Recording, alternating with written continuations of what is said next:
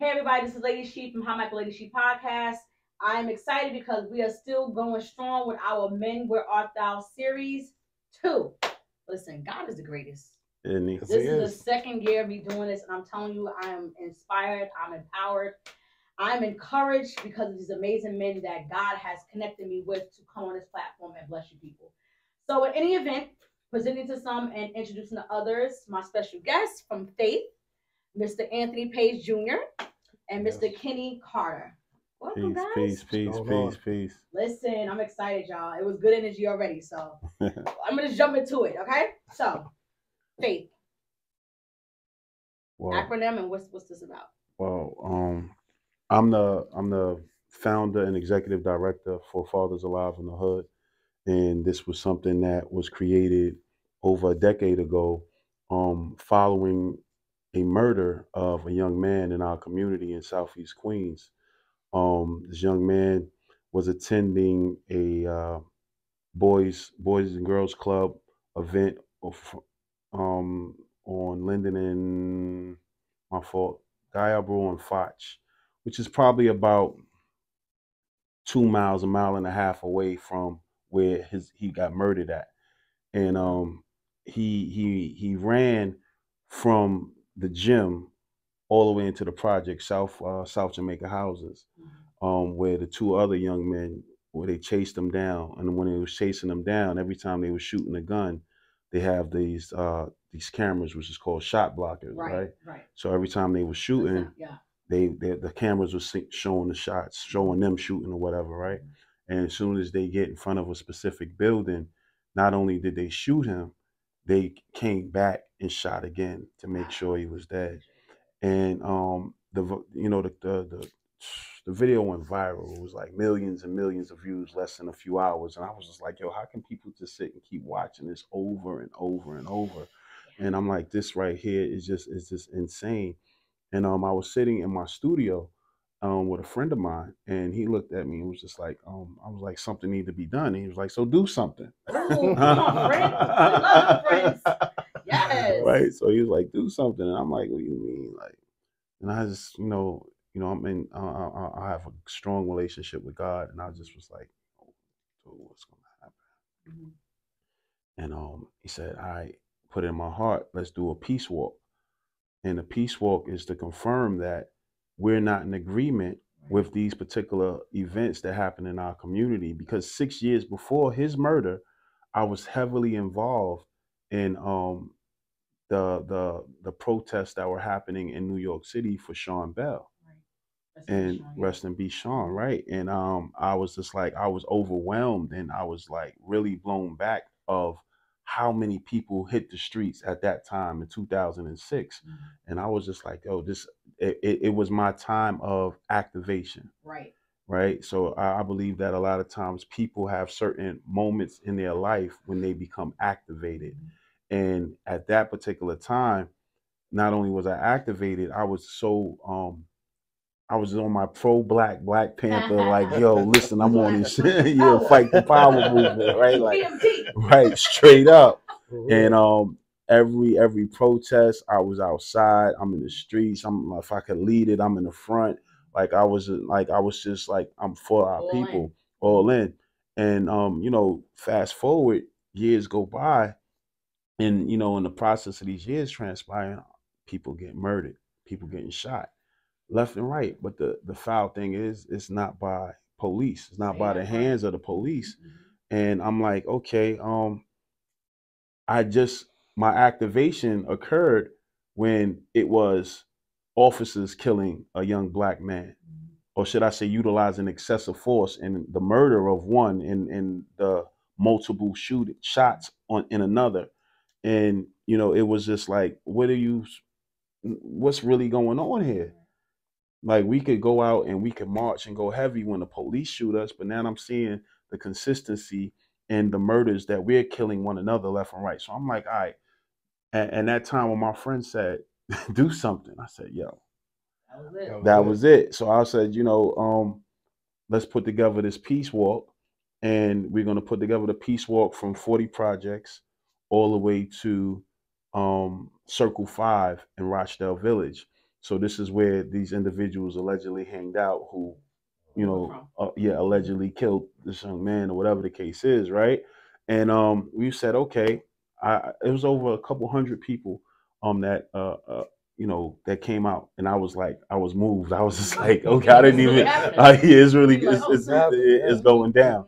I had people just, they was pulling up, and this is one of the videos that is still live right now on YouTube on our on our channel, which is Fathers Alive in the Hood. You can just Google that, or put it in the search engine and see it. And it's the very first peace walk that we had in 2012, and from that instance on, it wasn't just about walking anymore. It was like, all right, what are the aftercare procedures? What are you going to do afterwards? Because it's just not about raising awareness, because that's what these walks do. When people see a lot of people in the streets or walking, they just raise awareness. But now it's about, what's your follow up? Right. And our follow up became a program that I created, which was called the Jegna program. Jegna is an Ethiopian word which means protector of a culture, one who isn't afraid to speak truth to power. And pretty much they see their community to be the paramount, to be able to protect it, right? And by all means necessary. Right.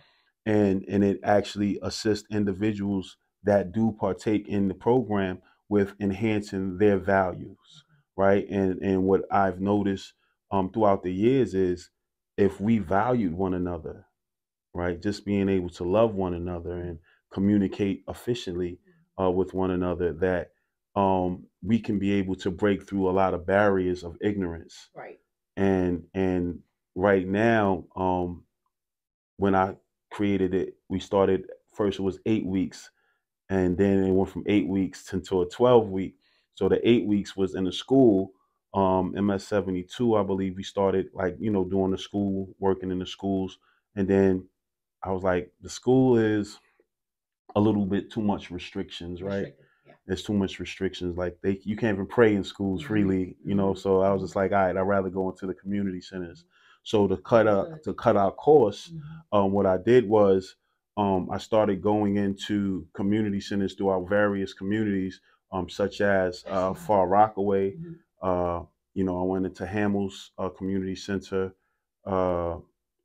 Edgemere, Redfern, community centers. I also went to East New York, Brooklyn, which would be Pink Houses Community Center. Then we went to Queensbridge Houses. We utilized their resident management office. Went to Astoria Houses. We used their community center.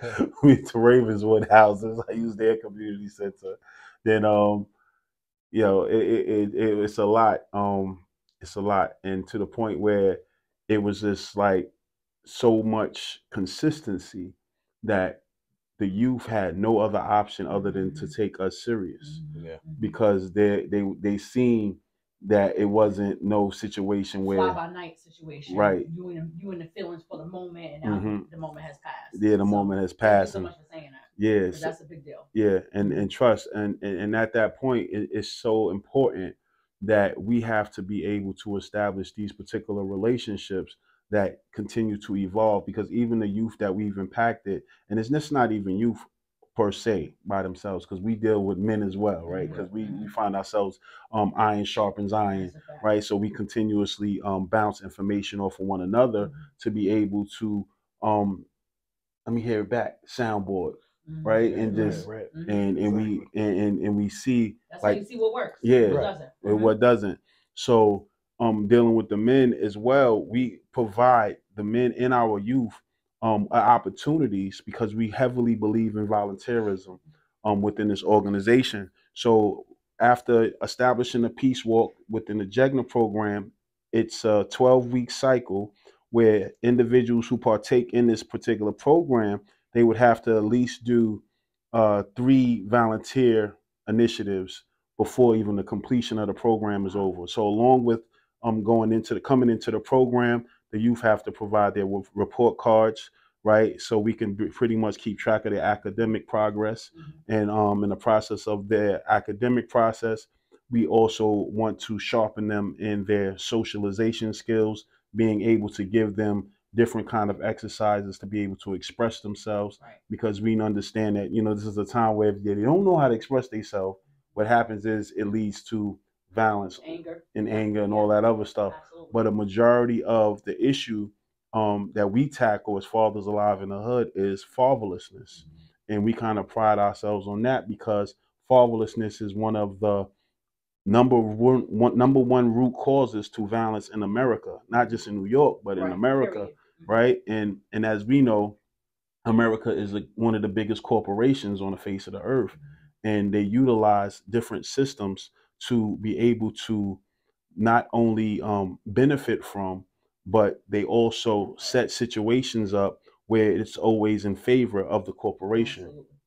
So it's a lot. You better catch all of that. That's right. Catch all that. Write that down. Like real talk. That was bars for days. Thank you so much, Kenny.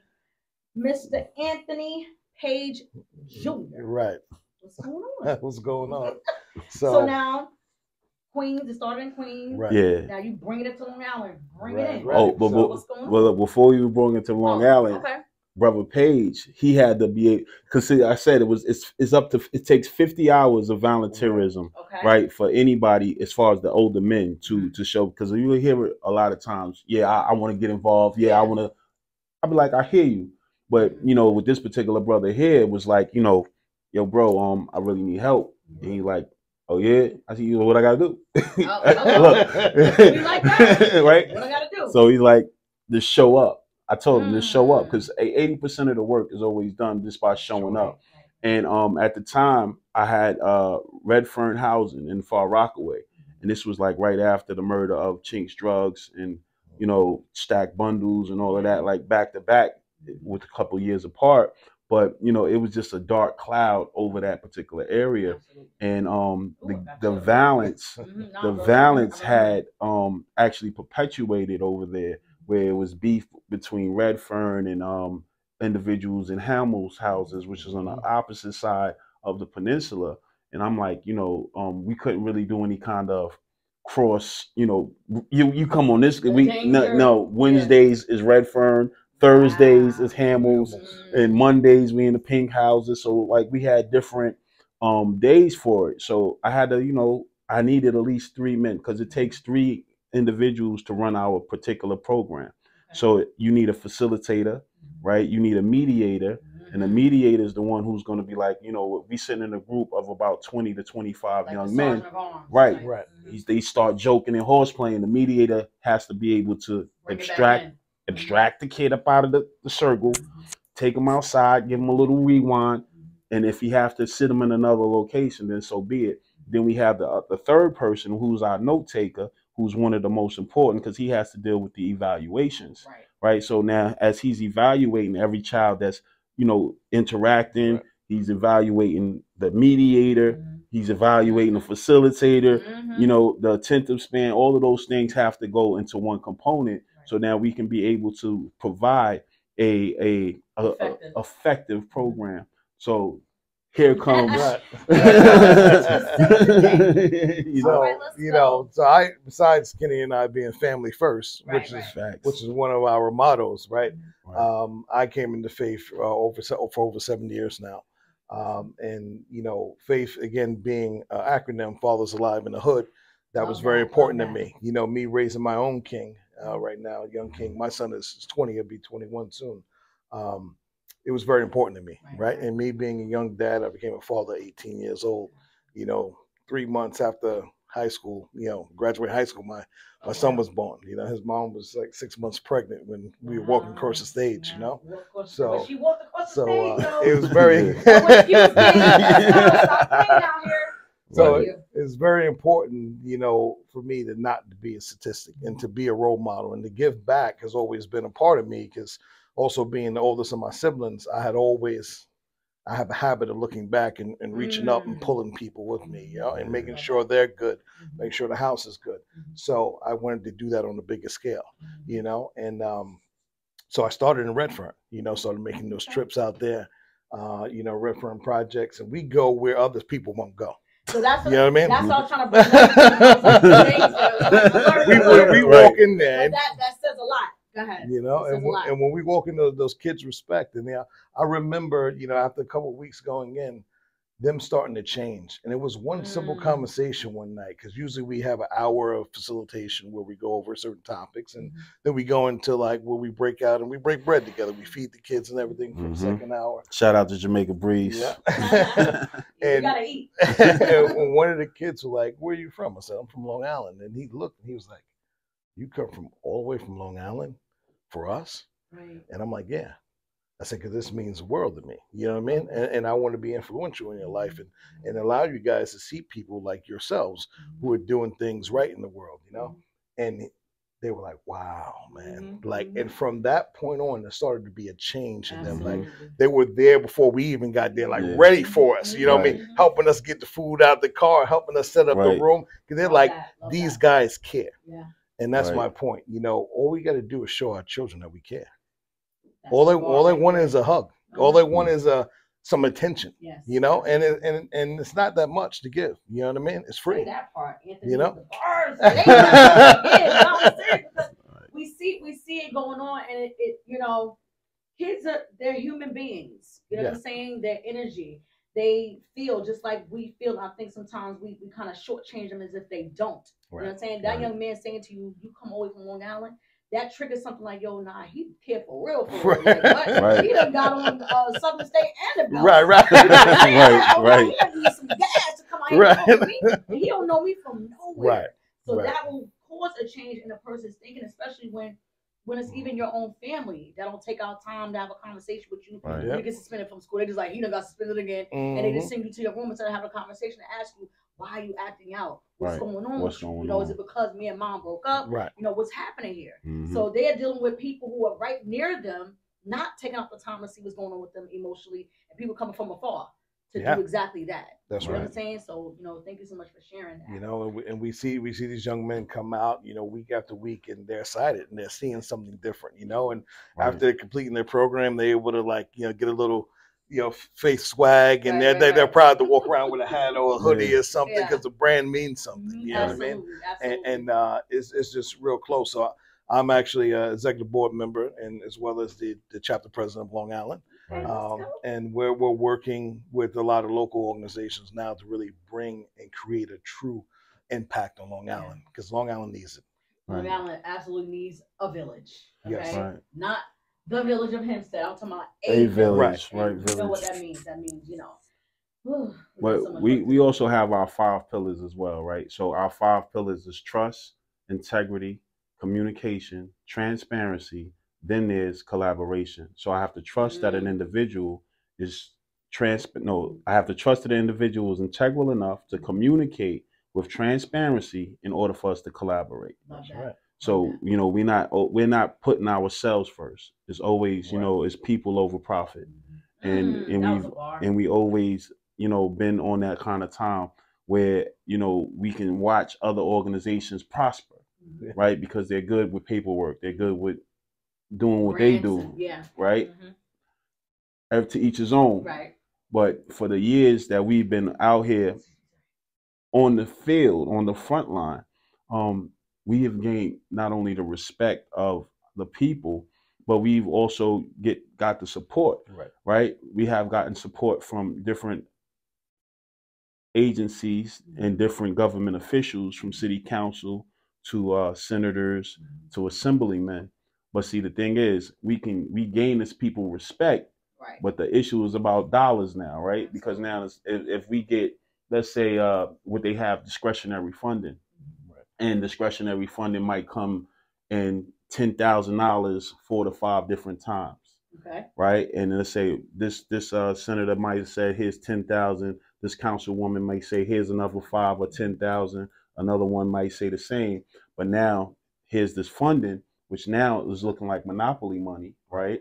Because now we have to be able to match that funding. Right. So now, in order to match that funding, that means we have to raise the funds, right, and then spend the money. Then once we spend the money, then we have to go show receipts saying this is what we spent the money on. It wasn't no cars, it wasn't no jewelry, it was food, it was some apparel, it was trips for the youth, it was taking them out of their environment and just switching up the environment so they can start to think different. Right. So it be things like that just really be the roadblocks, for the elevation that is going to take, because our goal is to employ 200 or more individuals in our city, just starting, just starting, and that's where we still pushing for it.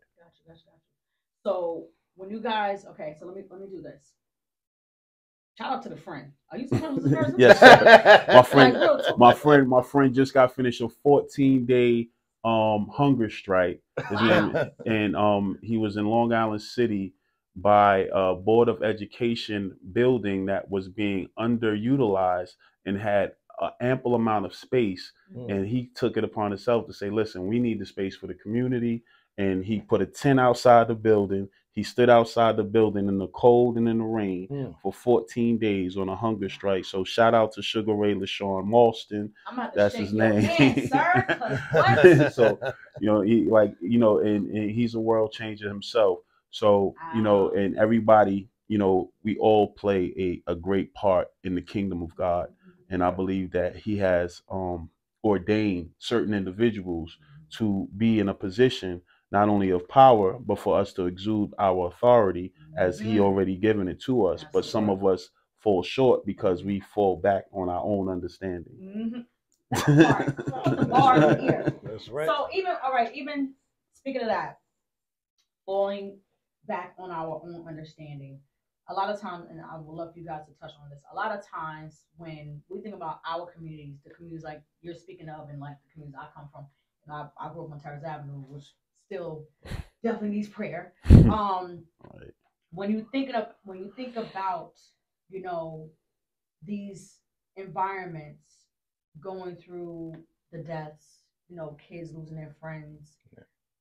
I mean, keep it a buck. Kids losing their parents also to violence and or drug addiction, things of that nature. How do you even tap into that?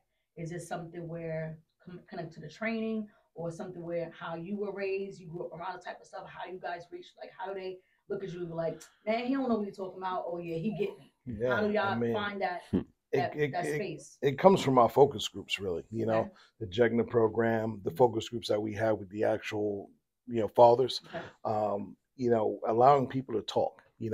A lot in our community, we suppress a lot. We kind of like, it happens so often that it's like, okay, it's just another day. Let's move on. And we try to move on with our lives, but we really don't. It bothers us so much that it comes out in other ways. So sometimes, things start happening in the home that didn't happen before. Relationships start going south because it's something we didn't deal with, right? And again, we didn't talk about it. We didn't communicate, which is one of our pillars, right? And it comes out. It will find, water finds its level, right? Yeah.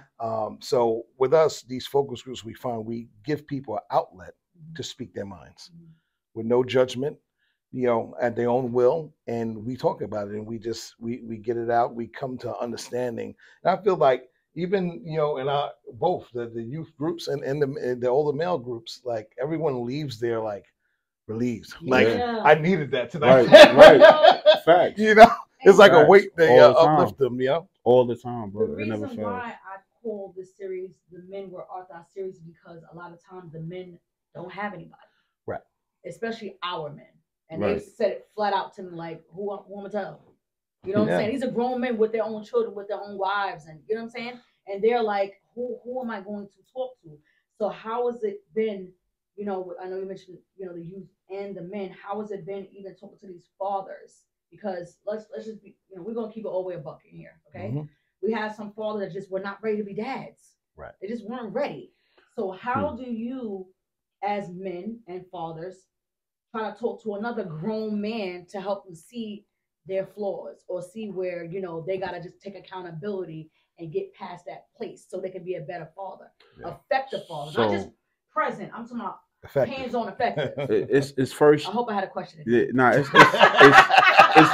a couple of components, right? One is always education, because a lot of times when you're dealing with certain relationships, right, men don't have any idea about postpartum depression, right? And we could hear it and you know, she got postpartum, but no one has probably never sat down and explained to this man or this young man, these are what it looks like. These are the symptoms. This is how you're supposed to have the patience and the tolerance to be able to deal with it, to be able to stand by her. But a lot of times what happens is postpartum will have a father leave his post. And he doesn't even willingly want to do that. Because at times we have to understand as well that one of our first lessons we give is, you know, what is a soul?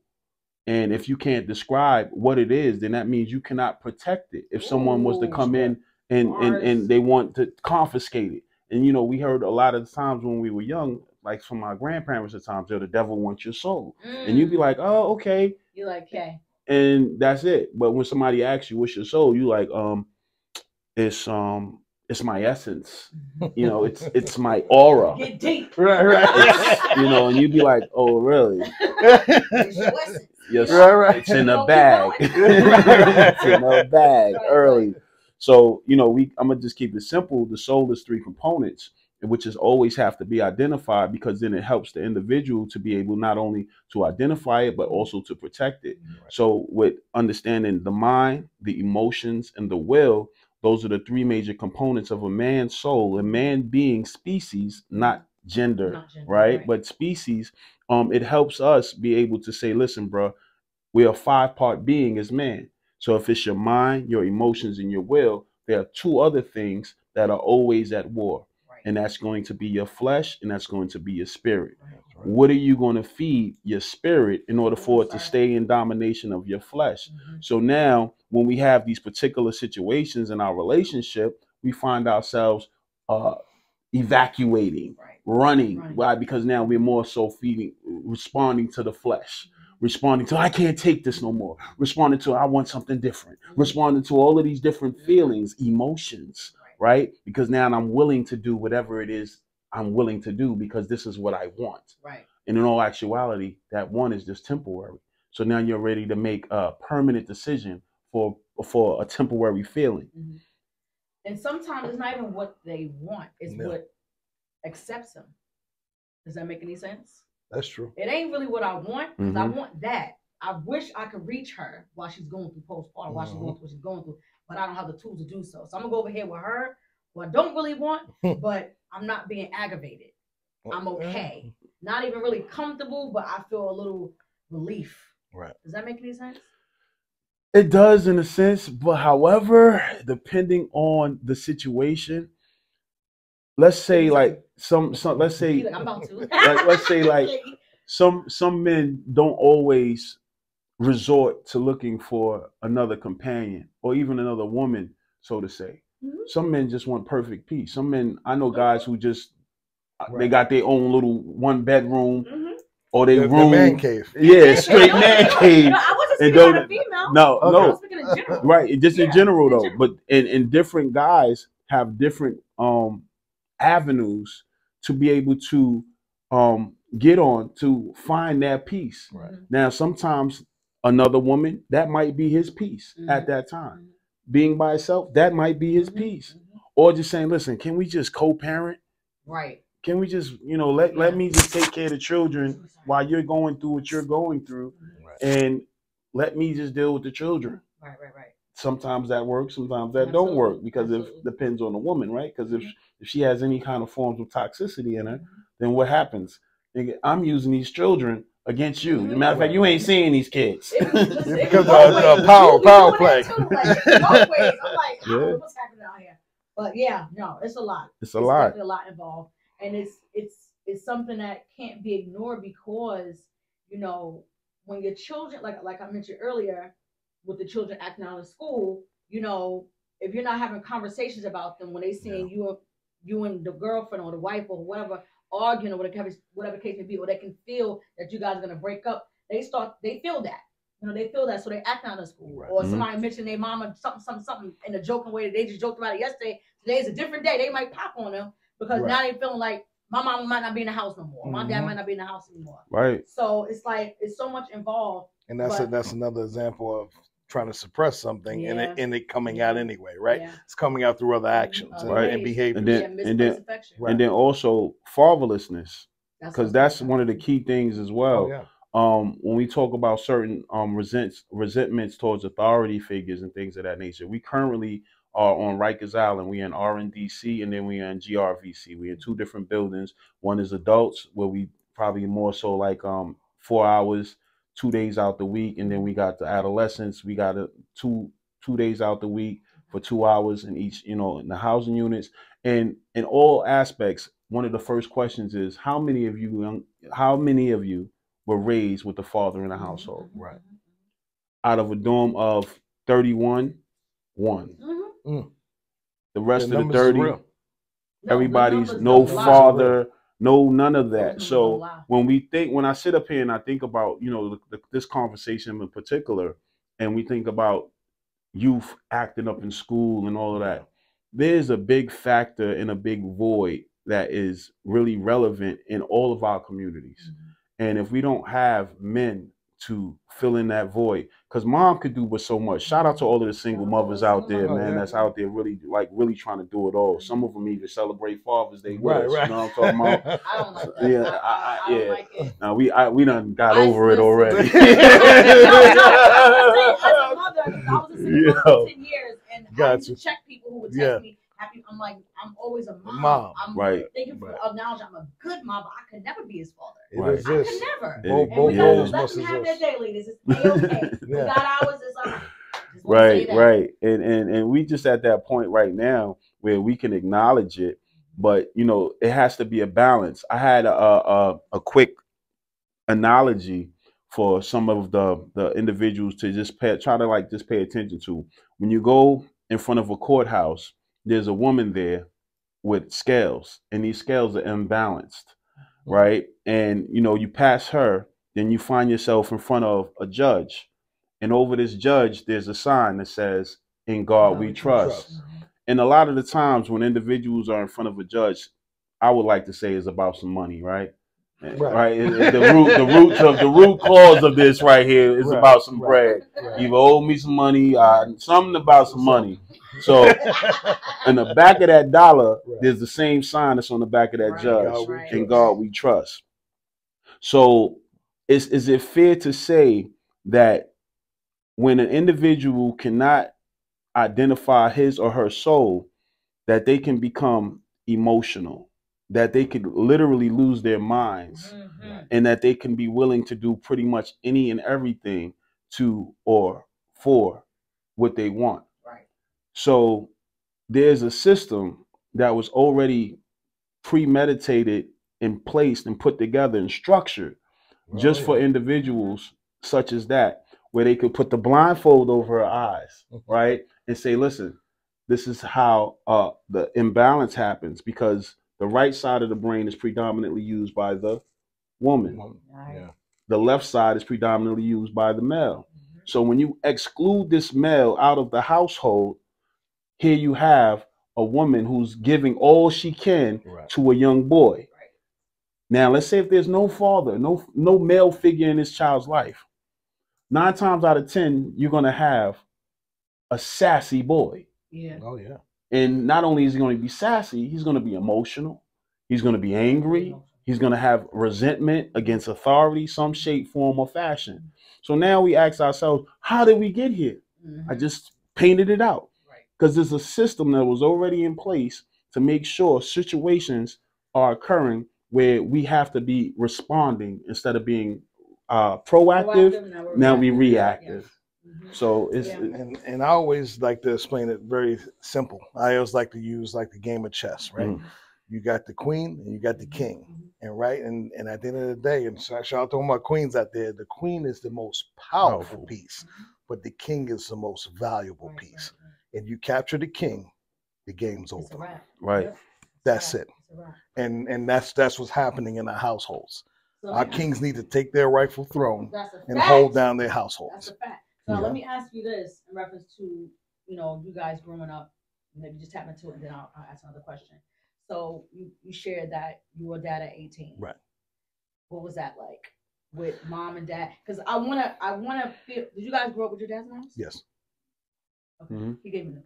Yeah. he was there. My father was there, but my father was like He was in and out. My father was a hustler. That's what I was going. I wanted you to kind of tap into that because while you were talking, I'm listening, but I got stuck on the one kid that said he had a father. Gotcha. So I'm wondering was he present though? Right. Do you understand what I'm saying? Yeah. There really is a difference. I know girls can't wait and let me do this real quick. We're gonna move on, but to the females who love to make other women feel bad that they don't have a husband or they don't have a man in the house, please stop. Please stop. Everybody's trying to figure things out. You know, nobody's perfect. Right. And I mean, it looks good on paper being married or having a fall in the house, but what kind of dad is he? What kind of individual is he? Right. So I want to understand, like, you know, how you were raised with your parents in the home, but you still ended up being in this position where now you are a young father. How did that affect you? I had to become a man, you know, very early, you know, and I think, you know, helping, you know, since my younger siblings kind of helped me with that, but I had to find my way, you know. I had to go to school. I went to college. While I'm going to college, I'm buying diapers and everything else that's required, you know. Yeah. I'm working. I'm coming home to relieve his mom from her duty, right, and give her a break because that postpartum depression is real, right, and also bond with my son, you know. So it took some learning, you know, but that was my priority, you know. Having my dad and other positive male role models around me, uncles, grandfathers that showed me the way, and even, you know, neighbors and certain strangers that influenced me. When I held my son the first time in the hospital, I'm like, my world changed. Right. My world changed, you know. And from that day forward, I wanted to make sure that I move accordingly to give him better than what I had. Right. Because the process is that we should be elevating. Every generation should be going higher. Our ceiling should be our children's floor. That's where they start and they continue. So that has always been, you know, my focus to really, you know, make sure I work hard and do better for him. So they ain't told you about condoms? They ain't talked about sex? Oh, you can roll. We're gonna keep it up.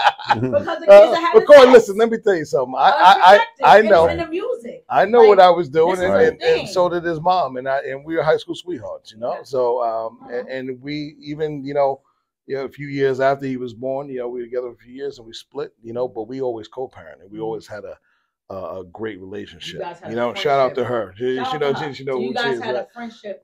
Because you kind of grew up together, kind of. Right, we grew up. We grew up together from kids, and we had to become adults and raise a kid together. So we had to figure this thing out. You know what I mean? And you're more, you know, powerful when you work together than apart. Yeah, and my whole thing, and she'll even say this, I never wanted to be a statistic, meaning that I don't need no other man to tell me how to raise my child.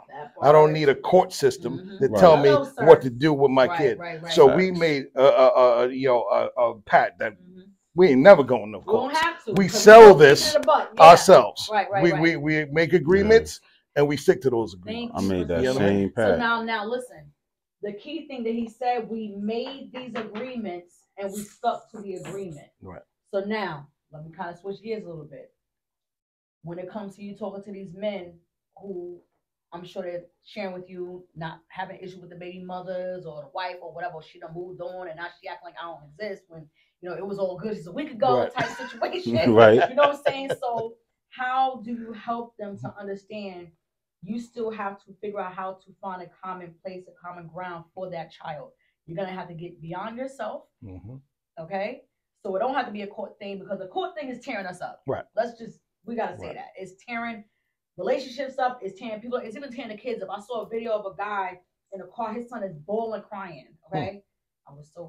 These parents get on my nerves posting their kids crying. In any event, the kid is crying on speaker with the mother, like, oh, mom, I want to get such. The father is like, nah, ask her to take it out the child support. Right. Tell her why I ain't getting nothing for you. So she want to take me to court, tell her to take whatever you need out the child support. I ain't buying nothing. And the kid is boo-hooing. And I'm like, sir, you're hurting your kid in this moment. Regardless of what happened in that court, he sees what you're doing right now.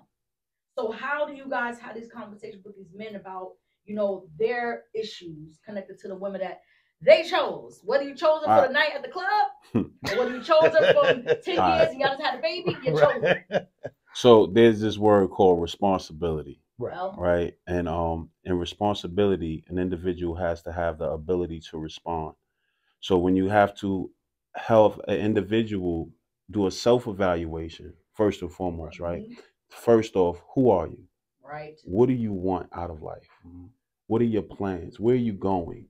Right? Certain things you have to ask individuals so that they can really sit down in their silence and really come up with some solid answers. And a lot of times individuals don't come up with solid answers because they're still trapped in this illusion that they've created in their minds. And a lot of times the illusion isn't too far-fetched from anybody that has the same mind, right? Because sometimes we'll create these things in our own heads, and you can be in a, I don't care how long your relationship is, let your spouse go somewhere and his phone go off and you can't contact her or him, and the next thing you know, you got this whole you got this whole thing going on in your head of what he or she might be doing. Could be doing, right? And a lot of times when we can't tap in.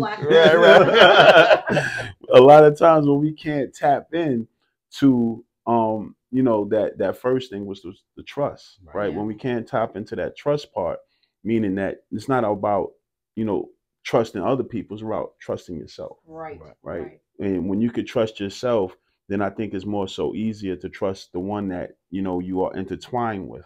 And the one you intertwine with, is this the one you're making love to every other day or so? You know what I'm saying? And you constantly, y'all laying down with each other and y'all having this kind of this level of intimacy that only you two share. Right. So it's like when you're in these particular situations, you're so wrapped up into that person that it's difficult for that separation. So now when you go into this place of child support, court, relationships, and all of these different things that come into the play, these things then become toxic to a degree where the thing that you once had no longer exists. And sometimes you really yearn for that. You really yearn for that. I want my old thing back. Like you want that, right? And you go through these emotions to the point where you are literally now losing your mind. Because now your mind is in another place. So, I think more so for me, it's about really helping individuals identify not only their soul, but helping them identify as well as their 7 gates, right? So some people are like, yo, what's your 7 gates? Your 7 gates is the first things that you have to stand in alignment with to be able to protect that very thing we call your soul. Right. So what is this? It's your 7. This is 1, this is 2, this is 3, this is 4, this is 5, right? Then you have your 6 and your 7. So now it's like, these are all of the things that you smell a perfume. Oh my God, I can't keep my mind over. You hear a certain song. Right? The devil is a liar. It's powerful. Right. You see certain things. You speak certain things. And it's all of these are the things that have to put you in a place of understanding. And it's not, like I said, we can't lean to your own understanding. So when we start leaning to our own understanding, this is when the confusion comes in that, because our own understanding comes with emotions. Right. And if our emotions aren't leveled, so to say, it's going to be quite impossible to even be able to move forward. Right. You stuck. You still trying to get past this. Yep. So just helping them identify those things, it really gives them some kind of tools and guidance to work their way out. And another thing is, besides responsibility, is reality, right? Facing reality, because a lot of times what we find, and when you go deeper into these conversations, there's usually something between those parents, especially the ones that are no longer together, that they didn't let go. Right. There's a feeling, there's emotions, there's something involved with one another that they didn't let go. And they're holding on to that and making that the focus instead of focusing on that child. Right. And what we have to do is face reality. Us is no more, and it's we focusing on this child. And that's the priority. And that's how you make it successful.